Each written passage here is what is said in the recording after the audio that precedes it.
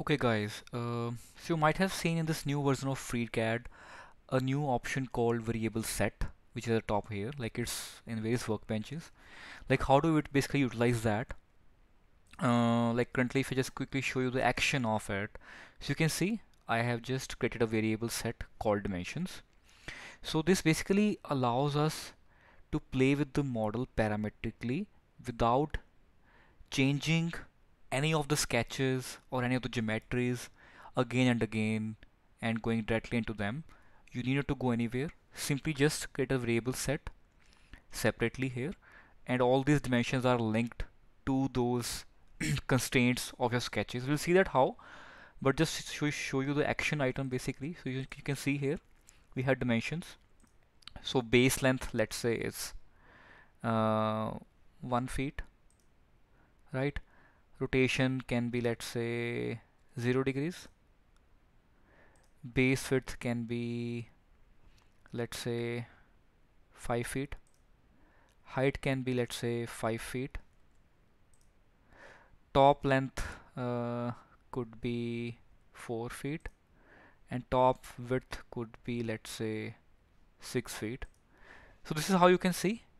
You can easily play around with your model. Like the model can go up to endless complexity. This is just an example model just to show you the variable set functioning at your ease, right? You can see the rotation here. If I just change it to 10 degrees, you can see how it's basically moving. Let's make it somewhere 35 degree. So that's how you can see. So all these constraints are set up in the model.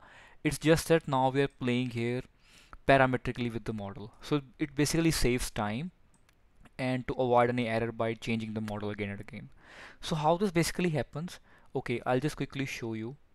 So let's create a new model, new file basically, and let's say we simply create a new sketch here in the XY plane, and let's say we have something as a rectangle, right?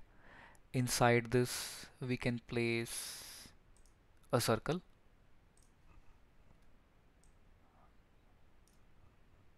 We can move it somewhere here. Right, this basically helps.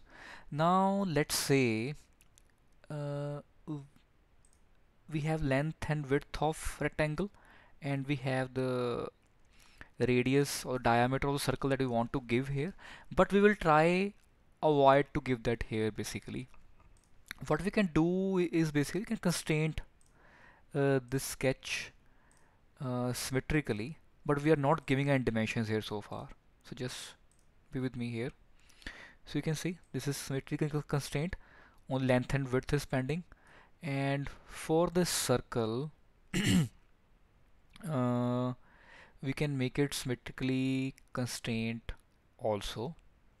Or let's say if you don't want to if in case we want to keep it somewhere at the fixed position and only want to change the diameter, so in that case what I'll do is we can place it somewhere here. We'll make a coincident constraint here, right? And then I can simply just keep the height from the center, the distance from center basically, and this I can keep as 1 inches. This is something which will keep as fixed and will not change, right?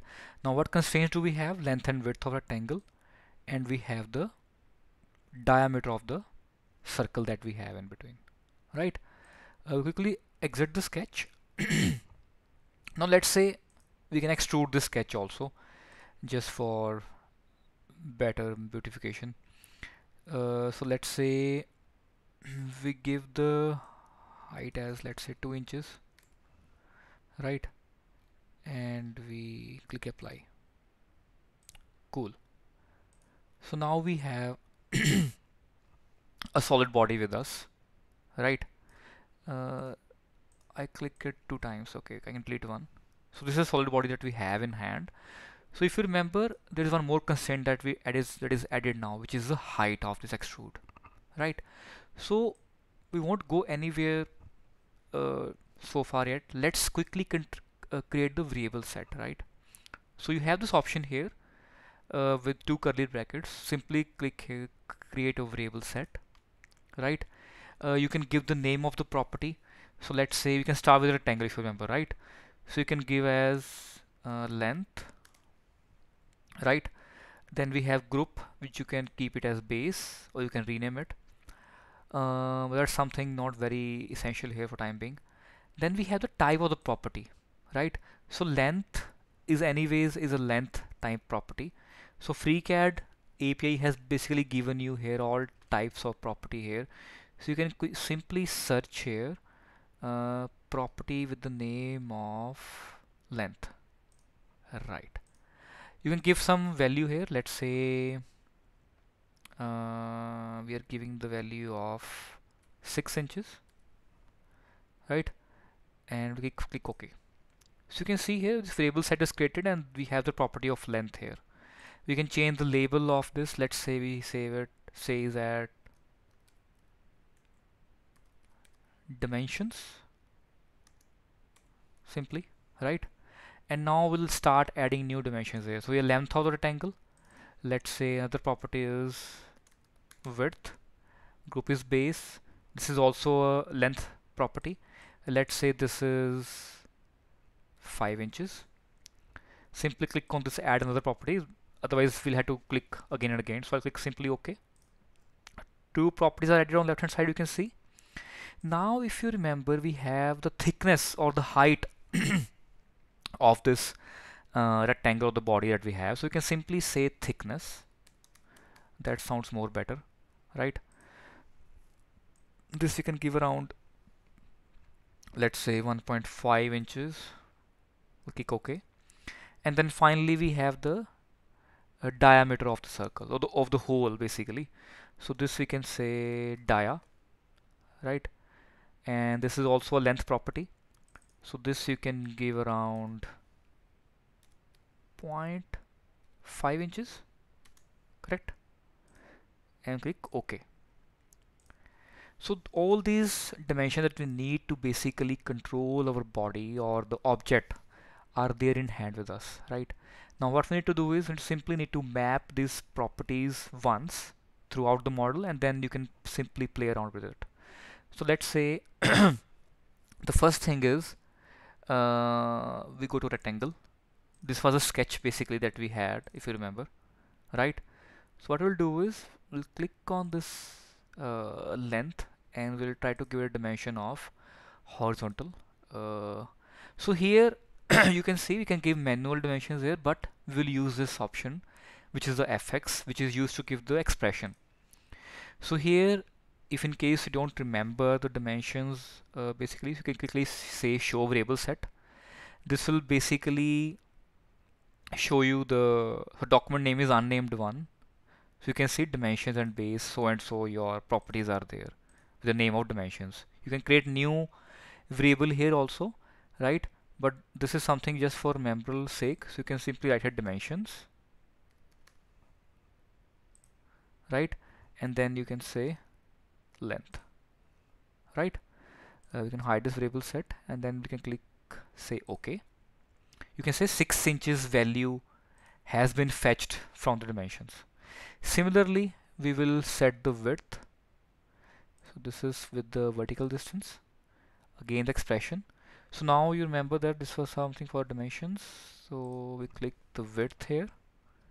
This is automatically fetching basically. We click OK. The 5 inches value is being fetched. And then this is also, you can see read only value here. We can click OK. The last property for this sketch was the diameter of this circle, right guys? So this you can say, click on this, and then you have an option here which says constraint diameter, right? Simply go to expressions, dimensions, and then we click on dia. Cool. So half inches value is fetched. We click OK, right? So this sketch is fully constrained and it has got the values from dimensions. We exit the sketch, right? Now the last thing that we're left with is the thickness. So for that we go to extrude the object that we created, and here you can see the length forwarded, this one. And here also you click on expression, and here you click dimensions, and then the thickness. Cool. Which is 1.5 inches. So now all of these properties values are attached to your object. Now what you can do is you simply need to plug and play. Go to dimensions variable set, and from here let's say dia, you can make it to 1 inch. So you can see changes are being done. Length you can change it to, let's say, 7 inches. Thickness you can change, you can see thickness is this much. So let's say we reduce thickness to 0.5. You can see this is reduced. And then width of this object you can make it to let's say 3 inches. Okay, let's make it better, 4 inches. So this is how you can see you can plug and play parametrically with your objects very freely using the variable sets. This is something new which you have got with FreeCAD 1.0 version, right? So this was it, basically quite short for today. I hope you guys like it. So if you like it, like the video and subscribe the channel. Let me know with your comments also what you would like to know more. So till then, goodbye. See you in the next video. This was Nirbhay Chauhan from Eklavya Self-Learning Tutorials. Thanks guys.